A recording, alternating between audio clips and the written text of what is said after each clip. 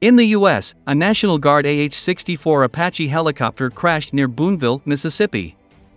As a result, 2 pilots died, and there were also injuries. According to the Mississippi National Guard, the helicopter crash occurred in a wooded area in Prentiss County, Mississippi, according to the state aviation department. A report from Sheriff Randy Toller confirms the tragic loss of 2 soldiers today as a result of the crash. The statement from the National Guard said the military aircraft was an AH-64 Apache, flying a routine training flight to IT. Is also reported that 2 servicemen were injured as a result of the aircraft crash.